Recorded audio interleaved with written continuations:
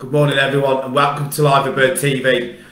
So yesterday was a fantastic result, alright, in the context of what it means for our Champions League campaign. Didn't change anything, but there was a lot of positives to take out of it for sure, and none other than the return of Ibrahim Konate, who I thought was absolutely outstanding and my man of the match at centre back. I thought Darwin Núñez, when he came on for the last 18 to 20 minutes, was outstanding, put himself about. Unlucky with the square pass to Salah, which was unbelievably cut out by their defender. Obviously it was his header for Salah's goal, and it was his follow-up. All good strikers, people say that he's not a goal scorer. He's a goal scorer. That was Robbie Fowler-esque. You know, Fowler used to always follow in, anticipating that the keeper would spill any shot, and that's how Robbie Fowler got most of his goals. So people keep writing off Darwin Núñez, but they're just stupid, because I think he's going to be in double figures easily this season. But he's already on 7 goals now, and he's just going to get better and better and better. And I think he's a nap to start against Tottenham on Sunday. And yeah, I'm just going to go through players' ratings first. So Alisson Becker, 7. I thought he did well in goal. I love his distribution. Even when we were 1-0 up, he was still kicking it long to try and get us a second and third goals, which I loved, which means that the mentality was still to try and get 4 goals. I noticed at the end, even when we went 2-0 up as well, we were still throwing corners in, so we were still trying to get 4 goals, even when we only had a minute left, which I love. That's the mentality we have at Liverpool, which is great to see. Right back Trent, I thought he had a steady game. I thought defensively he looks really good. Their goal, everybody could say that it was bad defending again, but they were offside, so we held our defensive line really well. People don't see that, but that's good defending. To get your line all along the back in context of each other means that they're offside. And it was I like, that's the first time I've ever seen the 3D offside, and it's so clear. Get that in the Premier League. Why is that not being used in the Premier League? Or is it just BT Sport that do the 3D offside? I think it's fantastic. Clearly shows the actual figure of the player, which makes it look a lot more offside and clearer to the fans. The only thing I don't get is why it takes 3-4 minutes if they've got the 3D option for them straight away. What's the fucking problem? Just say offside or onside. So it is what it is. But the decision went our way, and I did say that I was pleased we had German officials, and I reckon that was never going to be overturned anyway. But he was offside anyway, I'm only joking.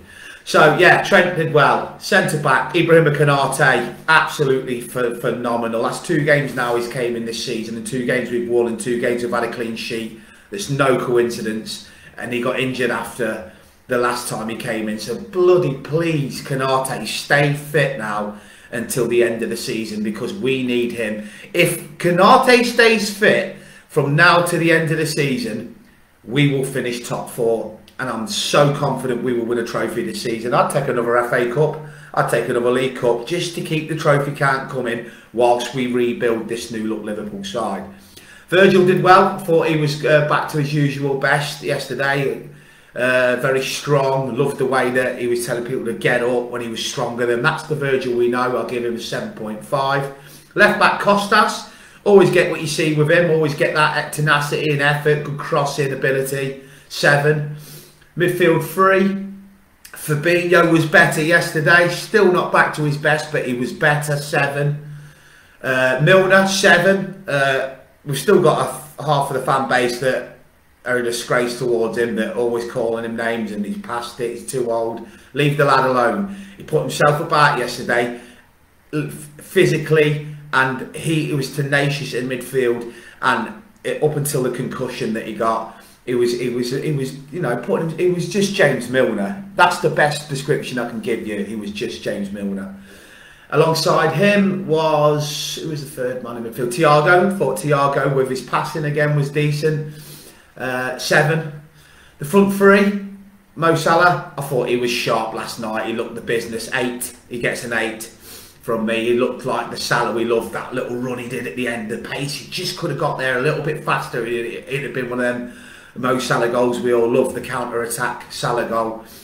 Bobby Firmino, give him a new contract. He's never been fast, Bobby, so he's one of them players that will still be brilliant in his early 30s to late 30s. I'd say an impact sub, somebody we could use in the FA Cups and Carabao Cups to bring on the next batch of youngsters. Can you imagine the Ben Dokes and the Ken Doherty, the Doherty lad coming through, Kane Doherty, and all that, playing in the League Cup games and some league games and that with him in the future, just learning off Bobby's movement and his touch and awareness. So if it was me, I would offer Bobby another contract, even if it's just for 2 years. You know, for me, take him till he's 33. But I'm sure he probably will head off to Barcelona and he'll go with our blessing in the summer if he does. And the last striker was, who was the other one who was up front yesterday? Why has it slipped my mind? He must have not played very well. It was Firmino, Salah, and why have I forgot? Who was up front? Oh yeah, it was Curtis Jones, wasn't it? Curtis Jones did well left side of the three. I was talking to Scott Williams a couple of days ago, and we're doing a podcast. We're going to do it this Friday, and he actually said that that's Curtis Jones's position. It's the left side of the three. And he looked good. He was getting a bit of stick off some fans, which I don't get. I thought that was his best performance since his return from injury yesterday. So I was really pleased to see Curtis. He's good on both feet. He was actually pressing. He was becoming a menace, and he was good on both feet. I quite like the fact that he kept on floating from the left side to the right side and confusing the Napoli defence.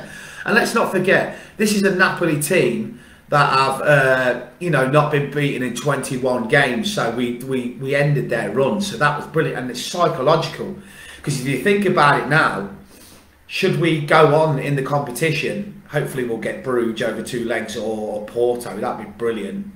Should we go on in the competition, we're in Napoli's head now, haven't we, that we've beaten them at Anfield 2-0, so it is what it is. And people say, well, is it a bad thing that we'll be playing the first leg at Anfield rather than the second leg? And I'll actually say no, because it's weird. If we have the first leg at Anfield and we go all out, bang, get the job done 3-0, 2-0 even, we can then just sit and play on the counter-attack in the away leg. They've got to come out and attack us, which will be suicide.